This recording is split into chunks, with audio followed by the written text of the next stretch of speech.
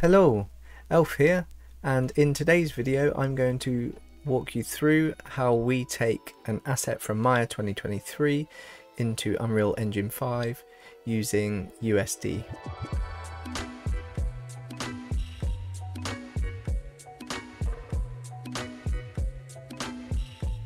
USD was the brainchild of Pixar and is open source. It's used amongst many creators, primarily for transferring or transporting datasets between different software. As it says here on the Pixar site, it can contain data such as geometry, shaders, lighting and physics, and also boasts a number of other really nice features too. We have seen a big shift towards USD over the last couple of years, and it's started to trickle into lots of different applications. So it's obvious that a lot of people feel quite positively about its feature set, like we do here at Anella. So let's get to it. I'm going to open up my scene. I've got my scene open here. And the first thing we want to do is just make sure that we have the plugins loaded correctly. So the best way to do that is to go to your plugin manager and just type in USD and check just to make sure that you've got Maya USD plugin loaded. I know that if you are using Omniverse, there are some conflicts that happen between Omniverse and that USD plugin, so just something to bear in mind when you're playing around. So this asset is a cabin. It's very unfinished. It's just the start of the shell, but we have it in a group. We have a group, and then we have the different elements making up that group down here. So we have two ways of doing this really. We could send it across and do all the shading over in Unreal Engine, which is generally the way we tend to work. However, sometimes it's nice to be able to have the option to render things in Arnold and actually see it in a path tracer. And some of you might be wanting to do some of your shading work over here and then actually send it across into Unreal Engine. So that's sort of the pipeline that I'm going to show you now, or the process. So I'll just look at this front cladding, and I'm going to go up to the Hypershade window. I'm going to open that one up, and in the Hypershade I'm going to create a USD preview surface. So with your USD plugin, you will see that you now have the option to create one of these USD preview surfaces. Now this is a PBR based surface, and it is called a preview surface. So what we have here is all our standard channels that we would have in any PBR shader. So we've got diffuse, we've got emissive, occlusion, opacity, we have metallic and roughness, and we have normal as well. So the way that this works is that we can actually get it across into Unreal Engine with anything still plugged in. So if we wanted to do a bit of shader work in here, that's absolutely fine. So I've already downloaded a few textures that I'm going to bring in. I just need to find those.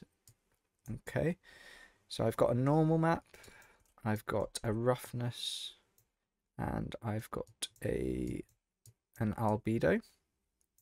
What I'm going to do is just take the place 2D texture, I'm holding control and just dragging into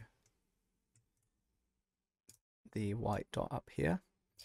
And then with my roughness, I'm going from the alt alpha. Let me just spread these out a bit more.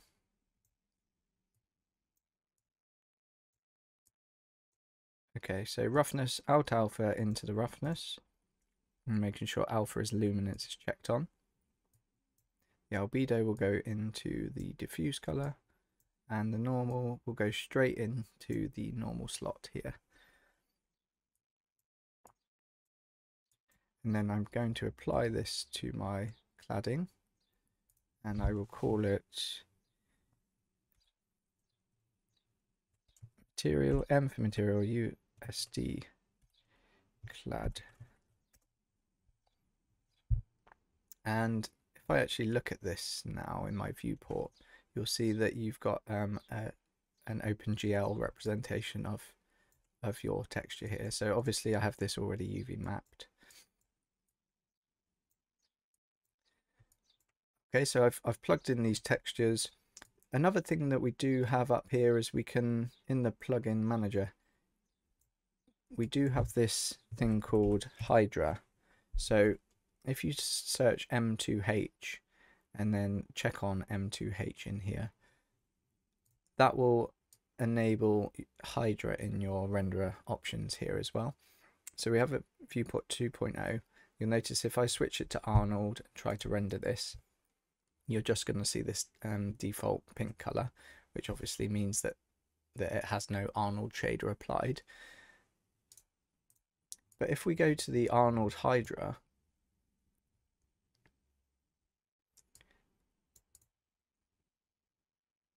and have a look at that, you'll notice that you're starting to see a representation of your scene as it would be with Arnold. And I haven't plugged in any Arnold shaders. This is just doing that automatically for us. So that's really cool. And I just wanted to show that that was there.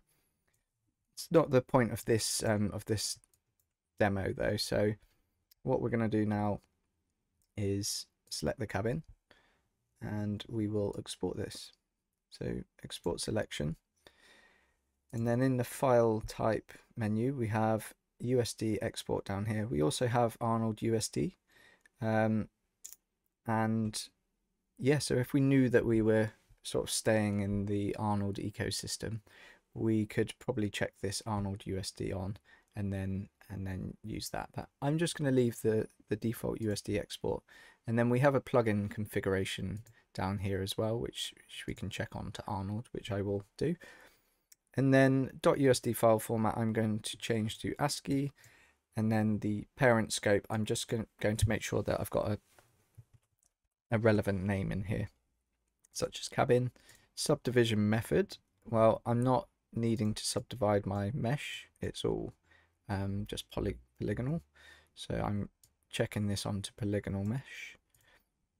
And then I think all the rest are default, but I'm just going to make sure the USD preview surface is checked on, and then I will give this a name. So let's give this a version 7, because that's how many versions I have gone through to make sure that this is going to be okay for you guys to do and to follow along with.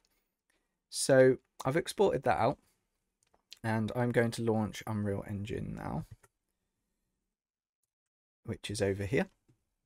So I have a level, and we're going to need to do something similar to what we did in Maya, where we will enable USD in the plugins. So edit plugins, and then USD, and then just make sure that your USD importer is checked on. And then if you are working sort of in teams or in groups, then you can also enable the multi-user sync for USD importer plugin as well. So I've just enabled those two. You will need to restart your application just to confirm those changes. And then when you do that, what you should be able to access now is at the top we've got window, down to virtual production, and you should have access to this USD stage.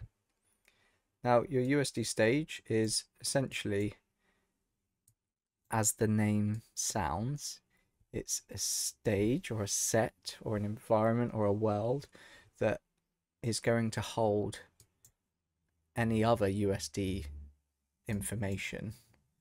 Okay, so you can sort of treat it as being the container for all of the separate USD parts that you might have. So I'm going to file new, and that will give me my stage. And then actually I'm just going to open my cabin, but you can also import it or reference it. So I'm going to open and then find the version of my USD and have a look at that now. And you can see already that we've got our textures coming straight in and applied to our object over here. You'll notice in the outliner that we have a USD stage actor, and then underneath we've got the cabin group, and that's all we can see in the outliner. But then if you look in the details panel, the group is broken down into the different elements here. And as you click through, you'll notice that your materials you can change down here in the details part. Also in the stage itself, you can access all of the USD information for that file. So I can drop cabin group down, I can see all the different parts, I can see all the details and information about the mesh or the shading. We've got under looks, we've got the shading information, we've got the textures that are being used, and then also we've got these Arnold specific options down the bottom here as well. So that's what you get with USD. You get all of that information carried around so that you can use it as you wish. I will just point out that when I originally tried this in my static mesh,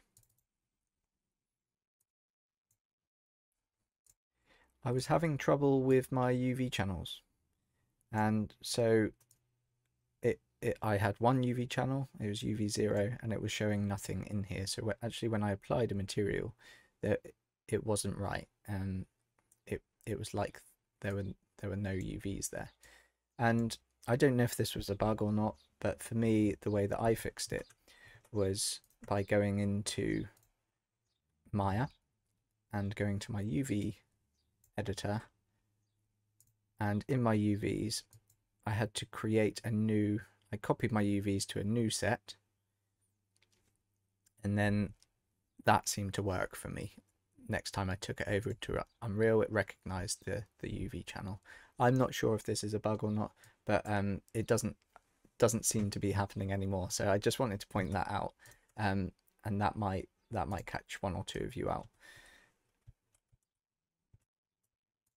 So yeah, that's how to take an asset from Maya into Unreal Engine using USD.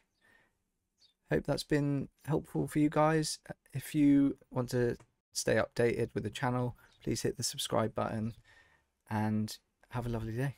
Cheers.